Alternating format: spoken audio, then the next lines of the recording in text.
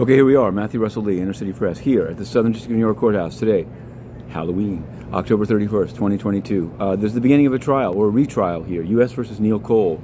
He was the head of brand manager Iconix, charged with securities fraud, and it was a big mistrial. It's almost exactly a year ago.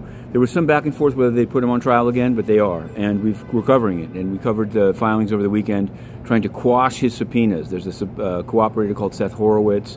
There's a lot going on. We're going to be covering that trial. Also down here in Lower Manhattan, obviously the Trump Organization case should have opening arguments today. It's a tax case about the organization and not Trump himself, but we're on it. We're on it. We are on, and lesser known, here in SDNY is a case called Ilori, U.S. versus Ilori. It's a paycheck protection program fraud case, but there's something about it that's really grabbed me. The guy was living, well, with one other guy, sort of, in an otherwise empty apartment in Long Island City, Queens, with an air mattress and a shredder. He had 3 passports and a number of applications in for PPP loans. Massive PPP fraud. He's in detention, so we noted that. That caused some kerfuffle. There was a charge conference that was somehow not public. Anyway, it's an interesting case. We're not, on that one, we're letting some of the transparency issue go because the case is so interesting.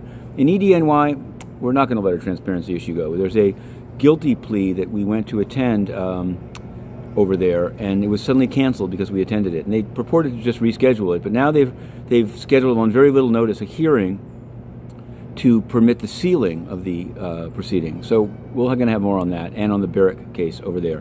But we have to say, over the weekend, big developments. There was a naval drone attack on a Russian ship in Sebastopol in Crimea, and then the Russians said they're not going to participate anymore in the Black Sea Grain Initiative, which, to my mind, I'm going to say it's overblown.